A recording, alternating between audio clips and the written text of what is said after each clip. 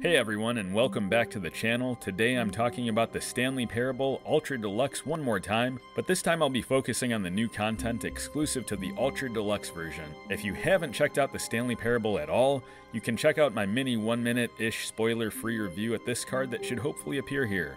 Now, the Stanley Parable is a game that very much should just kind of be played to truly enjoy it, so aside from any ending footage, there will be possible spoilers ahead in terms of what's actually included in the new content. However, this pretty much assumes you've played the main content already. Having said that, is the new content worth it? Let's dive in and talk about it.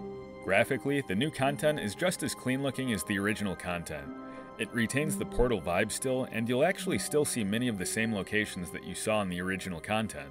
Because this started as a Half-Life 2 mod, it definitely has that sort of clean Half-Life or Portal vibe, but there's still a couple blurry textures here and there, for example text you might see on a coffee mug or on the walls. Actual character models in the game are very few and far between, and there's also some plants and one particular fern that you might find yourself staring at, which isn't super impressive from a technical standpoint, but also doesn't destroy the fun or intrigue of the game. There's a few blurry textures on walls, but again, this is nothing that breaks the fun of the game for me. You'll see Stanley himself on occasion, and perhaps somewhat fittingly, he looks like a pretty casual guy you might find in an office. Stanley controls just as fluidly as ever, and it's very easy to walk around the office and manipulate the camera in the first-person view to see where you're going. There's actually a move that's added here in the new content also. You can actually jump in the new content. Although it's for a limited number of times, it's nothing super impressive, and so far it seems to have served as more of a joke than anything else, though I found it pretty amusing. The narrator, Kevin Brighting, is once again phenomenal as the narrator, and even more amusingly is very self-aware of the new content, which is hilariously marked by a door labeled New Content. When you first go through the new content door, you'll come across a few concepts as the narrator ponders about such concepts like the jump circle, literally an enclosed circle that you have a limited number of jumps you can perform in, and only inside the circle, at least that I've seen so far.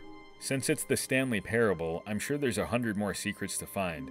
The game takes it upon itself to get pretty meta from there, with the narrator contemplating how silly the concept of Ultra Deluxe even is, and delightedly announces that you're about to set foot in the Stanley Parable 2. Here you'll step out into an expo convention center-like setting with different exhibits where the narrator will demonstrate how these concepts work in the Stanley Parable 2. There's the button that says the name of the player, that is if your name happens to be Jim. There's an infinite hole advertise, which was one of my favorites, an advertisement for collectibles that have no reward.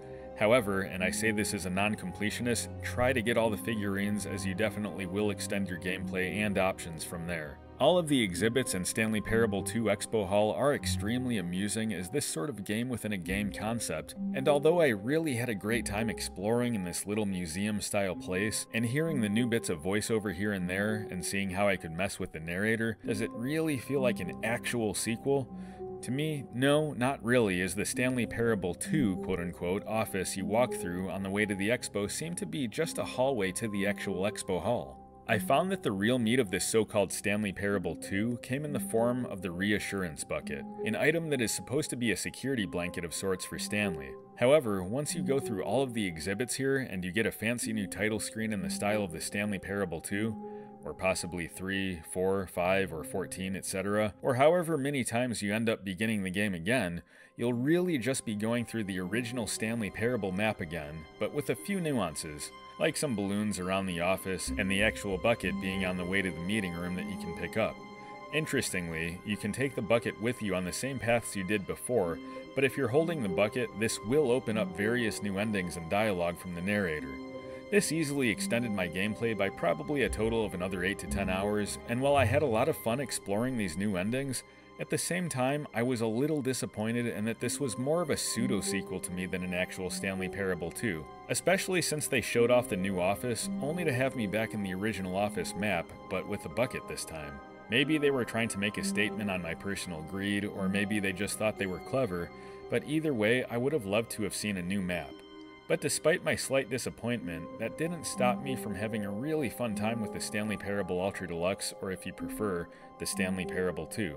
Now, if you need to pick up some guns if you see a first-person view, this game probably isn't going to be for you, but if you want a mind-bending experience with the ability to write the story as you go along and taunting the narrator trying to tell the story, then I'd highly recommend checking out the Stanley Parable Ultra Deluxe. Thanks so much for watching. If you're new to the channel, help out by clicking subscribe, like, and comment. Let me know your thoughts on the Stanley Parable or anything you're playing at the moment, and I'll catch you in the next video.